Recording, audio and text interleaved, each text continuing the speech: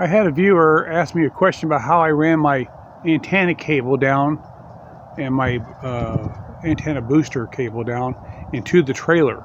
So I'm going to show you where it came from down the pole into the trailer to give you an idea how I got in there.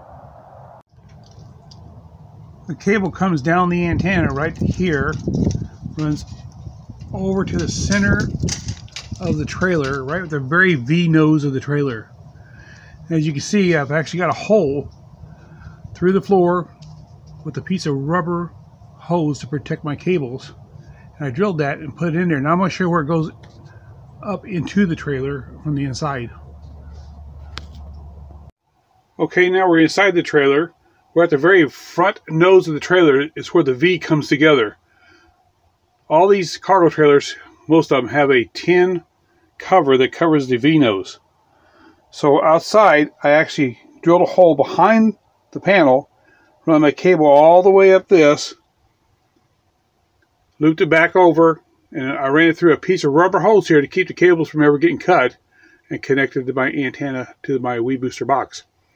Now there is another cable here that goes to your internal antenna, and I did just the opposite. I brought it up through here, but I looped it the other direction, headed up to the top. It goes clear up here, goes clear through there, follows all the way over to where I mounted it, and I'm going to show you where I mounted it.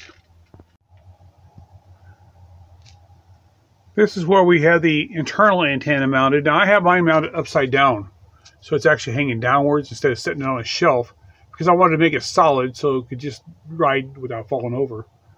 And what I did was I just mounted on the bottom of the shelf itself. The cable just goes up through the shelf, across this, and back into the bathroom. But that's all I really did. It was very simple to do.